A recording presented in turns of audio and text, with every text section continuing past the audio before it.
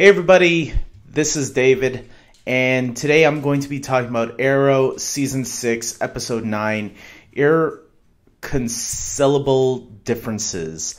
And this is the mid-season finale of Arrow, as you guys might know if you are a huge fan of DC TV. All the DC TV shows are having their mid-season finales, and Arrow is finally the last one.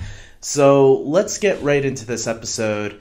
Caden James and Black Siren, the Laurel Lance from Earth 2, are back in this episode causing some problems, and they force Oliver and the team to go out and steal this thing for them that is part of their plan. We start off with a party, because what CW show doesn't need a party, but it's not just any party. Obviously, it's Oliver and Felicity celebrating their wedding because they got married last week during the crossover, and they are celebrating it with friends and family, which includes Felicity's father as well. I forgot that Felicity's father in prison or something last time we saw him. I don't remember. Something I was worried about was if they were going to forget about Quentin and Felicity's mom's little romance. And no, they didn't. They kind of had a little meet-up again. It was very awkward. They didn't really talk much. I was hoping to get a little bit more from them. But fine, whatever. We just moved on, I guess. I don't think this will be the end of Felicity's mom and Quentin trying to reconnect in some way. But it looked like Mama Smoke is getting closer with her ex-husband again. So who knows? Maybe she's gonna go back with him and remarry. Something else happened in this episode. We were led to believe that there is a traitor on the team, that someone is willing to testify against Oliver. And there were a couple of guesses that I had. Some they were making it too obvious that it couldn't be. Some they were making obvious that it might be. The ones that I did think for sure was Diggle. There were some moments I was thinking, could Diggle be the one? Because he's acting too conveniently. He's like too much with Oliver on this. Like, is he trying to throw somebody under the bus? And when Oliver was accusing Dinah, I actually did think, oh man, maybe it is Diggle.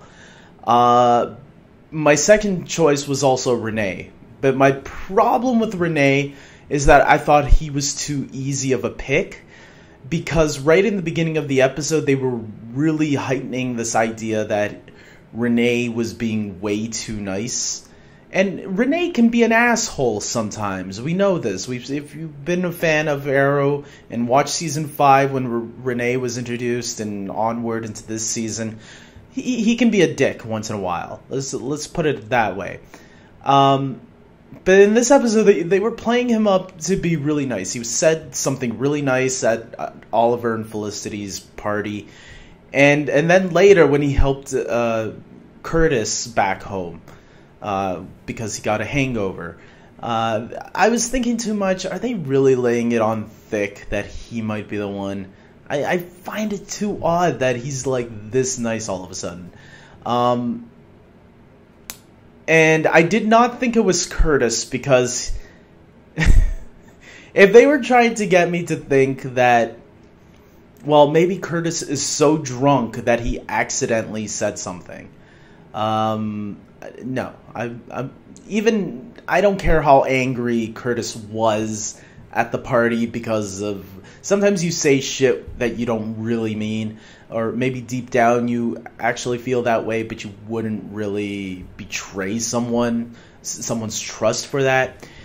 So I didn't think it was Curtis because of that, just because he was drunk and angry. I just thought, no, that's just Curtis. That's what he's been bottling up. But that doesn't mean Curtis would go behind their backs and say something like that, testify against them. I think Curtis has been a very loyal ally to Team Arrow since he was introduced back in Season 4. And I was kind of disappointed when they revealed that it was Renee and he stepped forward. I thought they were going to reveal all of that at the ending. In some ways, okay, they kind of got it out of the way faster to tell a different type of story than I thought they were going to. But at the same time, I really wanted it to be Diggle in some ways and see what that would have been like. Like, what was the betrayal there? Are you angry that you're not Green Arrow anymore? I don't know. But in some ways, I'm happy that it's not Diggle. Dinah would have been interesting too. She was the traitor. That way, opening the doors for this Laurel, Earth 2 Laurel, to become the new Black Canary, because that's what I'm still hoping for. But yeah, fine. Renee, okay. They had a reasonable excuse because they did kind of threaten him, I think, about his daughter, or he was worried that he wouldn't get his daughter back if he didn't testify. So that's what I was kind of expecting the excuse would have been. So Oliver kicks him off the team, and you think it's all done and over with, but no. Oliver, when Caden James and Laurel kidnap Lance, Oliver brings all the team in to stop this. Now, that's where a little bit of the drama comes in, the superhero drama, which is the drama that I don't mind on these shows. I hate it when they get into the soap opera stuff. Make it a superhero drama. Focus on the superhero drama aspect of it, because that's the stuff I like. That's the kind of drama I don't mind. And, you know, the three of them, the three newbies, I guess, they're not really newbies anymore, but the three of them have a discussion about how they feel betrayed because Oliver spied on all of them. And I see their point there, because Oliver has been like that, and, you know, he hasn't really trusted them 100%. And to be fair, this episode proved why he shouldn't be trusting them 100%. Because as you could see there, Curtis and Renee decided to do their own thing at the end, and they got lucky, like Oliver said.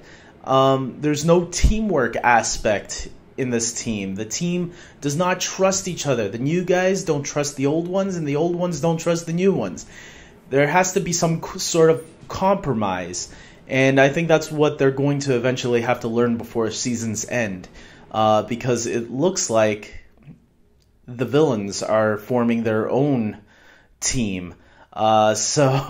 And they might be better at teamwork than Team Arrow right now. So I think this is really interesting. What they set up there at the very end is that we got Team Arrow against this evil team of villains right now, which I'm very excited about. As we saw, Vigilante is part of that team also, and Dinah is unaware that that's going on behind her back.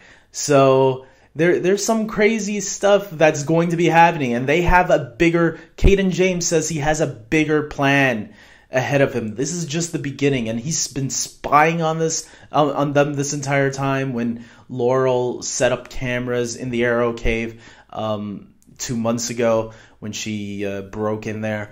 So this is looking good. I thought this show wasn't gonna give us nothing, because I was expecting Quentin to die by the end, but they didn't kill him, and I thought that was interesting. But I thought it was also interesting that Laurel told him to run away.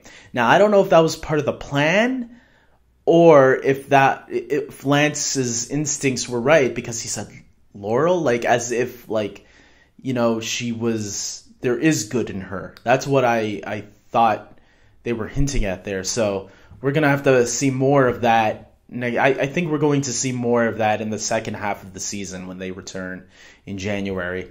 Maybe not in the first episode right away, but at least we're starting to see a bigger picture form here, that all these villains that were in separate episodes are actually forming a league of their own, if you will.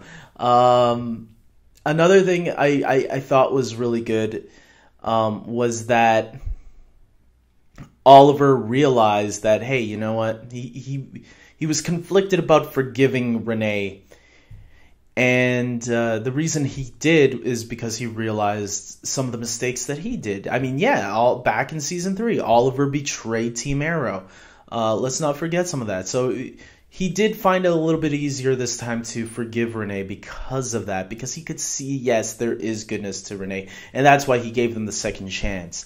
But Renee dropped the ball again. So, hey, at least Oliver, tried to give him, let's give him another chance, see what he does. And unfortunately, he didn't do it right. So Renee also has some things to work on. It can't just be, hey, you can't just be mad at Oliver. He's right. He got you there. But in some ways, Oliver should have apologized for spying on them and just come clean with them. Just confront. It looks like Renee was willing to tell the truth. And he realized his mistake later on. But will he realize this one now? People can constantly make mistakes on this show, and then they don't realize it later on after. It's like they forget it, brush it under the table. These characters need to start remembering and writing notes. Oh yeah, I should stop doing that mistake again. Anyways, I thought this was a really good mid-season finale. I had a good time with it. I'm very excited to see what the villains are doing all together. Now that we see, okay, this is not just one or two villains together. This is a whole group of villains together. And it's going to take all of Team Arrow to bring these guys down. Maybe even Speedy has to come into the game again. Or maybe they have to recruit Roy again, because there were rumors Colton Haynes might return. I don't know.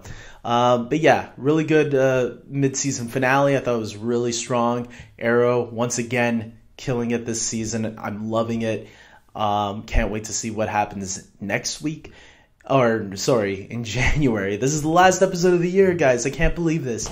But don't worry, I have my DC TV recap, a weekly recap, rankings, coming out this Saturday, where I'm going to be ranking all the DC TV mid-season finales. So you can check out my rankings this Saturday. And until then, subscribe, especially if you are a huge fan of the DC TV shows, because I review Arrow and Flash every time new episodes air. And like I said, I do DC TV weekly rankings where I rank every episode throughout the week if there's more than 2 episodes of DC TV. So until next time, take care.